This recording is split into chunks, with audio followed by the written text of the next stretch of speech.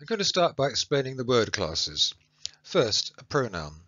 This is a word that replaces a noun so that we don't have to keep repeating it. The word it is a pronoun. Then an adjective is of course a describing word. A verb is a doing word. An adverb tells us how something is done and usually ends in ly. A noun is a word for a thing. A conjunction is a joining word. It joins two words or two parts of a sentence. And is the commonest one. A determiner determines what kind of word comes next. For example, in the phrase these pens, these is a determiner. Finally, a preposition positions a word in relation to another one. If I say, I'm making this video for you, for is a preposition. Okay, now let's look at the list of words that we have to identify. First, we've got kingdom. A kingdom is a thing. It's an abstract thing, but nonetheless a thing. So what does that make it?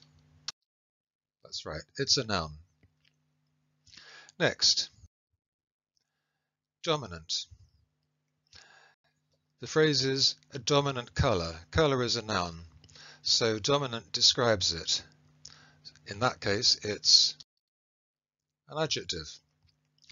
Then you have C, the little word the seeds.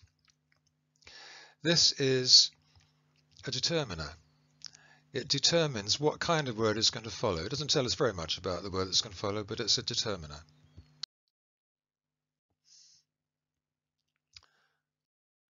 Next we have or, between the words intentionally and accidentally. It tells us that there are options. So what is it? It's a conjunction. It joins these two words. Next, accidentally. The fact that it ends in ly gives you a clue.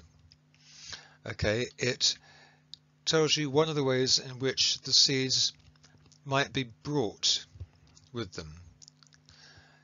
That makes it an adverb. Next, brought is the past tense of bring.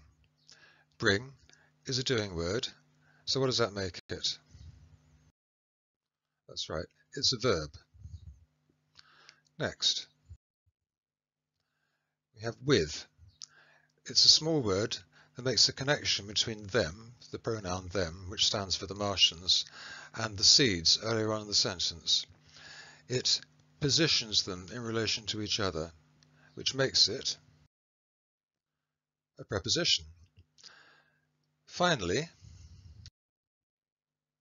we have them, which, as I said, is a pronoun that stands in place of Martians. So it's instead of a noun. So it's a pronoun.